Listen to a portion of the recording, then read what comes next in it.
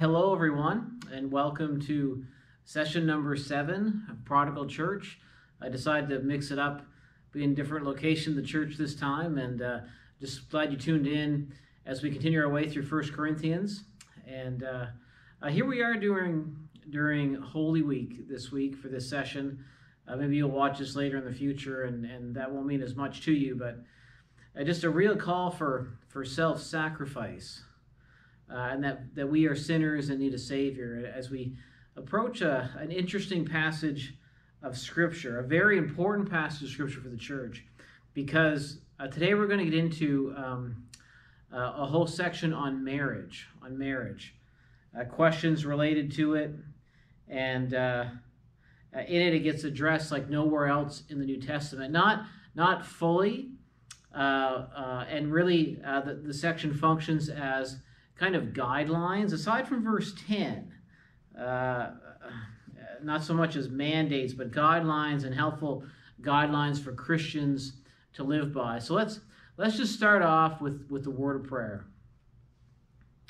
Lord, we come before you today. I just pray that you would help us to understand more about you. I pray for all the marriages in our church. I pray for the marriages all over. I pray that people would be faithful and committed to one another, loving each other, that men would love their wives, and wives would love their husbands, or that we would have strong marriages and families for kids to look up to. Lord, we lift these things up to you right now. Lord, I pray that as we get into your word, that you'd help us understand more about it, that we'd be drawn closer to you, and that we'd find encouragement, strength, and even be challenged in a healthy way as we approach the Scriptures. In Jesus' name we come. Amen.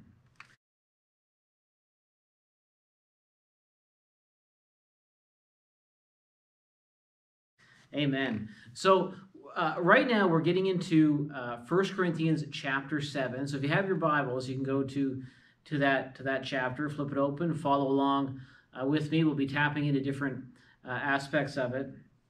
But what you should know, just a bit of a backdrop here, is that from chapter 7 all the way up to almost the end of the last chapter, verses 12, pretty much through the rest of the book, Paul is responding to the letter that the Corinthians gave him. And so we're now, in a sense, in the second part of the letter. And so as we're soon going to read, chapter 7 begins with, "Now for the matters you wrote about." You can read those words in different sections through the rest of the letter. They come up in chapter 8, verse 1. Now about food sacrificed to idols. Chapters 12, verse 1. Now about gifts of the Spirit. Chapter 16, verse 1. Now about the collection for the Lord's people. I mean, he uses those words "now about" throughout to correct their thinking. This is important. Dr. Fee, a leading commentary on Corinthians, he's probably right in suggesting that Paul just isn't answering questions. Some think that they sent him a letter just answering questions that they had about the church. He's not just answering questions. It's more likely that he's correcting their disagreements that they had with his first letter written to him. And so remember, Paul wrote a letter to them. There's a letter before 1 Corinthians. There's 1st and 2nd Corinthians. First letter we have to Corinthians, the second letter. But there's another letter that we don't have that he had already written to the church. We know that's the case in chapter 5, verse 9. So based on that letter, they respond to Paul, wrote back to him, and this letter is in response to what they wrote to him. And the idea here from Dr. Fee is that when they responded to Paul, they just disagreed with what he said, and it got into an argument. That the letter they would have gotten from the Corinthians, we know would have came from two guys, Stephanus and Fortunatus, chapter 16, verse 17, they come up, and from reports that he had heard from Chloe's household. The church is a mess. Paul's authority as the apostle is being contended by them. They don't think that he's right. They think they are wiser than he is and have more wisdom than he does. And so Paul is writing to correct their thinking. So from chapter 7 to 16, he's going to get right into these substantive issues that the church thinks that he's wrong on based on other correspondence that unfortunately we don't have. So what it shows us is that there's a tension. We've talked about this as we've been going through 1 Corinthians. There's a tension in the letter. I mean, he has a whole church that's basically moving in the wrong direction, just like the church in Galatia. You can read about that in Galatians. Moving toward positions that actually threaten the gospel itself. And so it's worth noting, Paul is fighting for this church, and that's in rebellion to him and in the ways of God. They're very much a prodigal church. He's calling him back, calling them back to Christ and the right way of thinking, of living, of believing, and so on. Paul is fighting for this church. You know, and when I think about that dynamic, we must always be careful that we don't just do what the culture around us teaches us to do, teaches us to believe, teaches us how to behave. That's not who we are as Christians, because this church is very much being influenced by the ways of life in Corinth and in their day and age. And Paul's coming with the gospel saying, you're going down the wrong track. I know you feel convinced that you're going the right way, but you're not.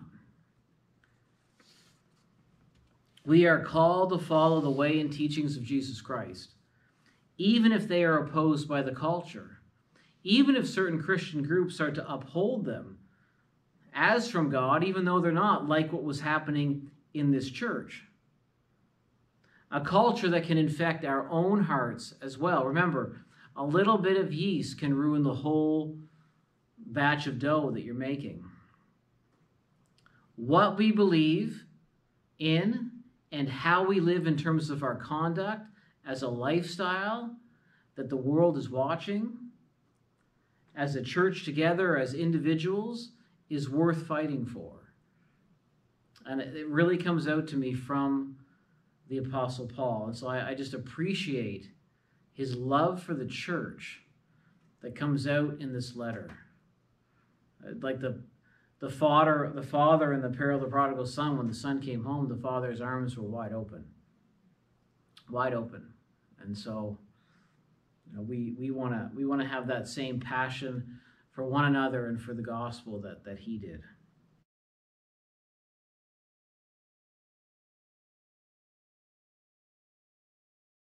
The matter you wrote about, it is good for a man not to have sexual relations with a woman. But since immorality is occurring, each man should have sexual relations with his own wife, and each woman with her own husband. The husband should fulfill his marital duty to his wife, and likewise the wife to her husband. The wife does not have authority over her own body, but yields it to her husband. In the same way, the husband does not have authority over his own body, but yields it to his wife. Do not deprive each other, except perhaps by mutual consent and for a time, so that you may devote yourselves to prayer. Then come together again so that Satan will not tempt you because of your lack of self-control. I say this as a concession, not as a command. I wish that all of you were as I am, but each of you has your own gift from God. One has this gift, another has that. Now to the unmarried and the widows I say, it is good for them to stay unmarried as I do. But if they cannot control themselves, they should marry. For it is better to marry than to burn with passion. To the married I give this command, not I, but the Lord. A wife must not separate from her husband. But if she does, she must remain unmarried, or else be reconciled to her husband. And a husband must not divorce his wife. To the rest I say this, I, not the Lord. If any brother has a wife who is not a believer, and she is willing to live with him, he must not divorce her. And if a woman has a husband who is not a believer, and he is willing to live with her, she must not divorce him. For the unbelieving husband has been sanctified through his wife, and the unbelieving wife has been sanctified through her believing husband. Otherwise your children would be unclean, but as it is, they are holy. But if the unbeliever leaves, let it be so. The brother or the sister is not bound in such circumstances. God has called us to live in peace. How do you know, wife, whether you will save your husband, or how do you know, husband, whether you will save your wife? Verse 17, nevertheless, each person should live as a believer in whatever situation the Lord has assigned to them, just as God has called them. This is the rule I lay down in all the churches. Was a man already circumcised when he was called? He should not become uncircumcised. Was a man uncircumcised when he was called? He should not be circumcised. Circumcision is nothing, and uncircumcision is nothing. Keeping God's commands is what counts. Each person should remain in the situation they were in when God called them. Were you a slave when you were called? Don't let it trouble you. Although if you can gain your freedom, do so. For the one who was a slave when called to faith in the Lord is the Lord's freed person. Similarly, the one who was free when called is Christ's slave. You were bought at a price. Do not become slaves of human beings. Brothers and sisters, each person, as responsible to God, should remain in the situation they were in when God called them.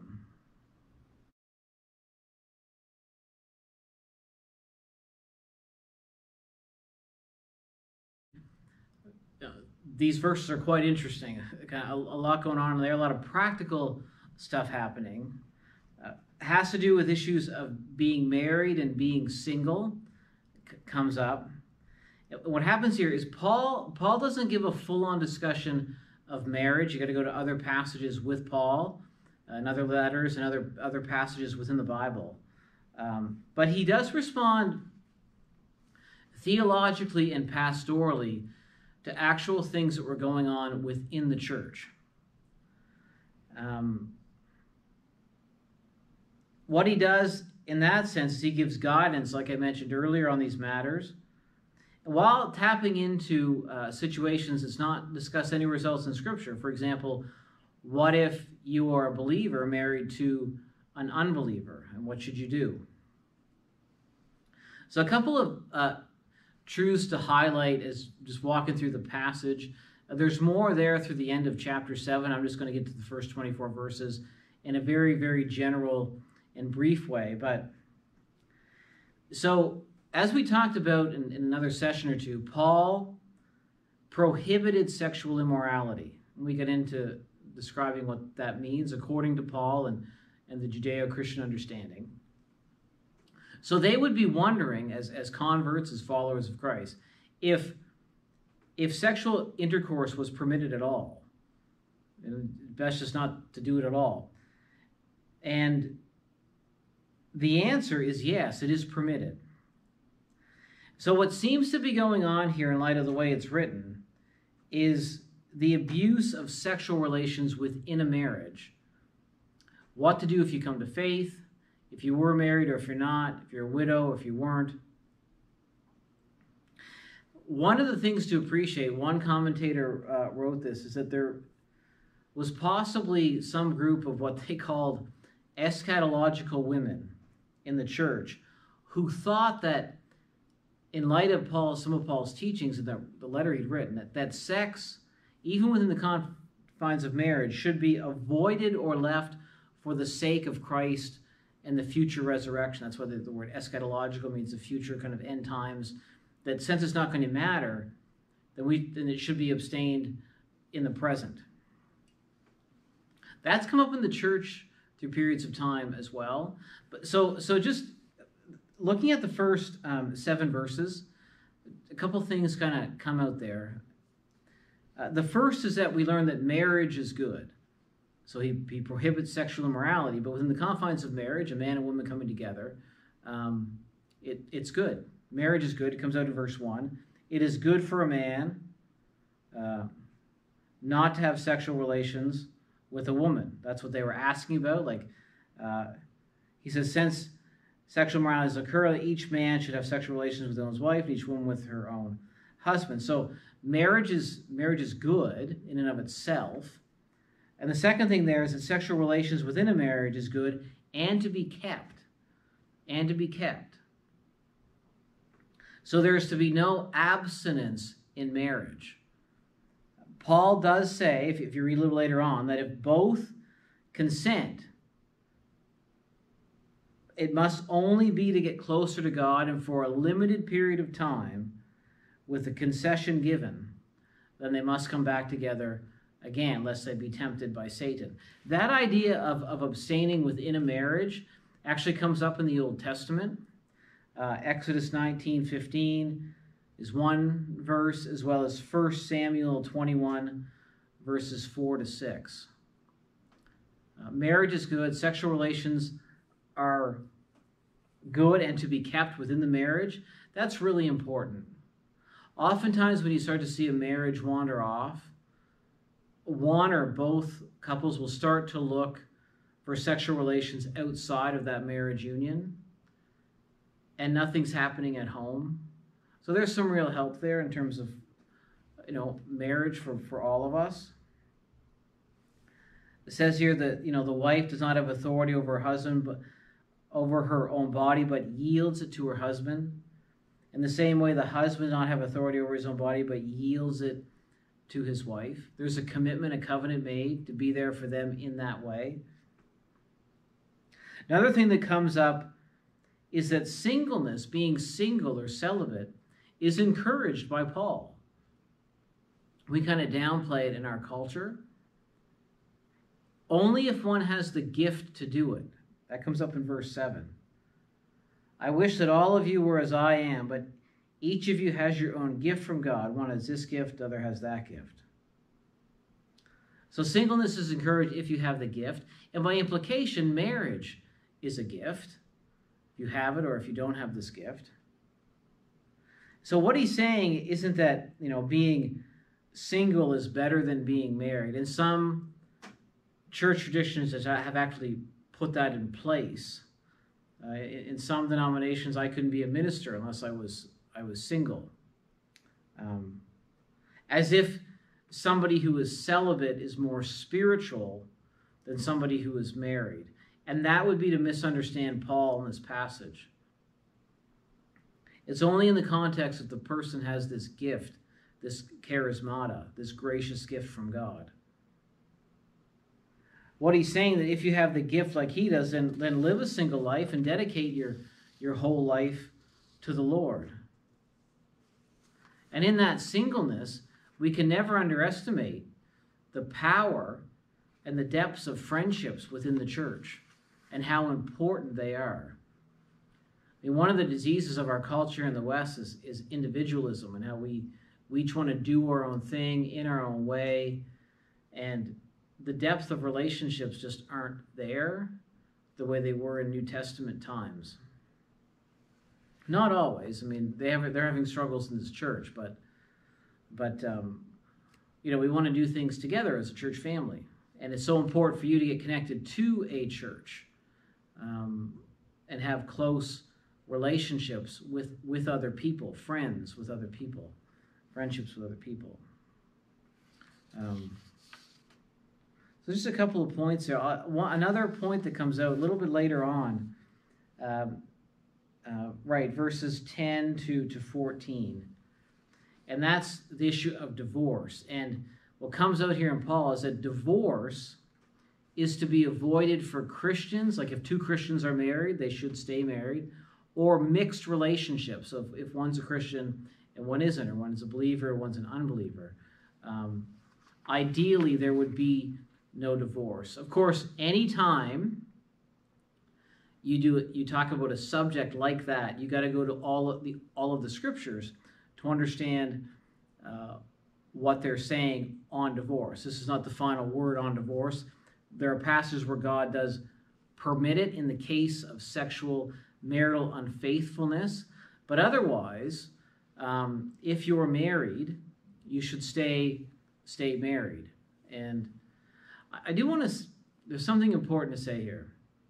It's come up to me several times since I've been a minister, but in pastoral ministry for the 15, 20 years now, but People will often come and say things to me like, I prayed about it, and I know God doesn't want me to do this anymore. I prayed about it, and so blah, blah, blah. I prayed about it. Okay.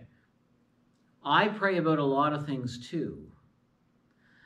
But the scriptures and the words of the apostle and the apostles are revealed truth from God.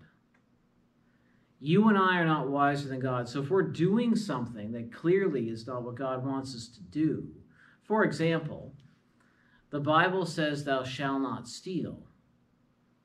Well, I can't go home and say, well, I prayed about it, and I know that my family really needs something, so I'm going to go steal some money. I prayed about it, and I really love my kid. I can't afford something, so I'm going to go steal something from the Walmart. We have a way of justifying the sin. That's still sin and is still not something we should do. There's other means of provision, other means of doing things. I know life gets difficult. That was an economic, financial example. But a lot of us would look at that and say, well, yeah, you shouldn't steal. People will do that when it comes to marriage. People do that when it comes to divorce. People do that when it comes to relationships. And I know we might feel a certain way and perhaps have prayed about it, but that's where we need God's direction and revelation that comes through Scripture. That comes through Scripture and comes from the apostles. Otherwise, what's happening? What's happening when we do that? We're becoming like the Corinthians who are saying, I'm wiser than God. I have this newfound knowledge that God didn't know about or doesn't know about in my life, and I can do kind of what's best for me. It's a temptation we all face. Even ministers face it.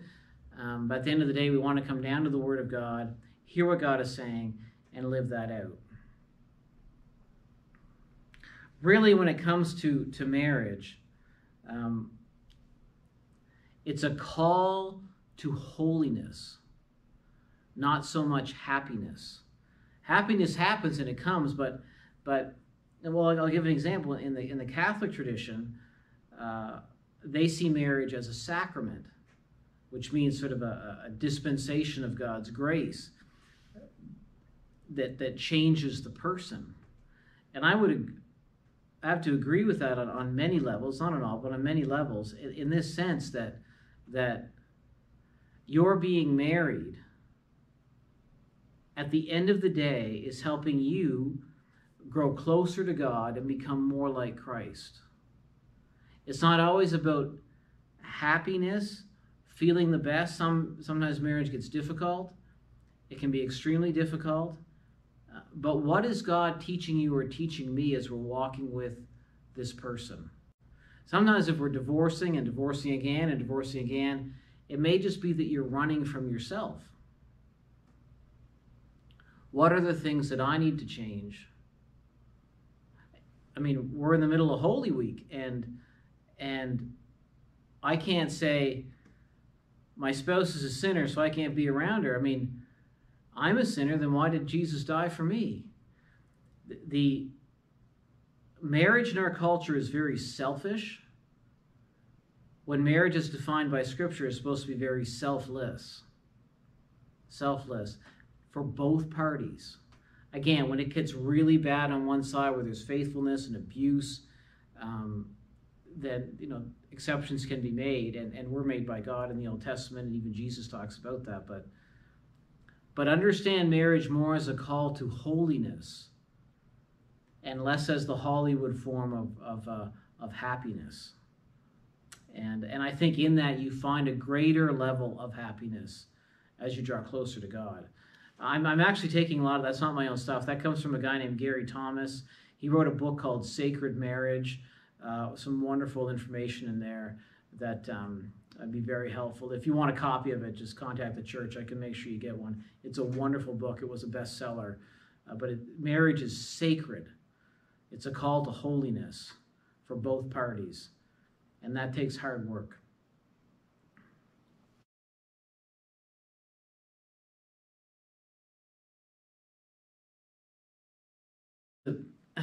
The big lesson so far with all that I've read in Corinthians, but the big lesson comes out of verses 17 to 20, and it's to remain as you are.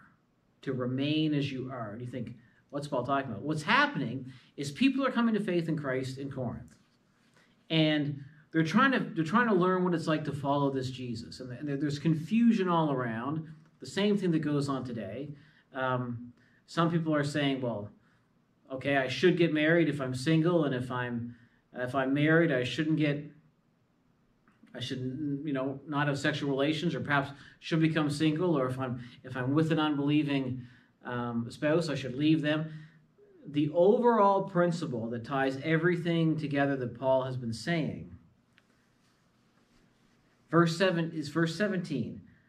Each person should live as a believer in whatever situation the Lord has assigned to them, just as God has called them. This is the rule I lay down in all the churches. Verse 20. Each person should remain in the situation they were in when God called them. So what's happening is they're free in Christ. They're learning about a coming resurrection and a return from the Lord Jesus. And there's a bigger kingdom than what's going on in the world. They're thinking, well, okay, what do I do now? What Paul is saying is an important principle to basically, an old line, to blossom where God has planted you. To blossom where God has planted you. You know, you're a father, you're a mother, husband, wife, child, uncle, stepson.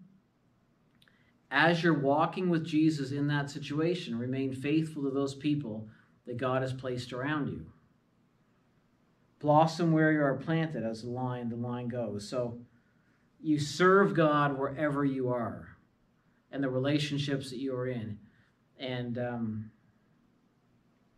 what I really hear there, again, I go back to what I said earlier about marriage, is I hear from Paul a call to holiness. A call to holiness. To serve where God has placed you, to put him first, to love your neighbor, and to really live out the gospel where you're at. I want to close off by reading 1 Corinthians 13 with that in mind. Talking about marriage, even being single, or the relationships that we are in, and trying to be faithful to God. Here's some characteristics, some holy living that we can to follow. Love is patient, so be patient, right? Love is kind, so be kind. It does not envy, it does not boast, it is not proud. It does not dishonor others, it is not self-seeking. It is not easily angered. It keeps no record of wrongs. Love does not delight in evil, but rejoices with the truth. It always protects, always trusts, always hopes, and always perseveres. Love never fails. Isn't that beautiful? I read that at weddings all the time.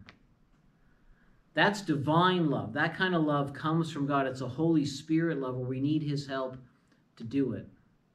And to be that kind of person to other people wherever God has placed us, whatever the relationship dynamic is life. We want to be salt and light for the gospel, for Jesus. That doesn't mean that every relationship is one that you should stay in, right? You should get married. Again, Paul's the same one who will say to avoid sexual immorality. So some things are off limits, but in the confines of marriage and singleness for the Christian, whether you're a widow or you're not, remain as you are and serve the Lord. And God has a way of blessing us as we do that.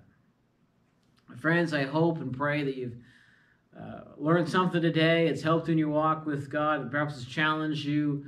There's a whole lot coming here from the Apostle Paul. Again, the importance of marriage for Paul cannot be underestimated.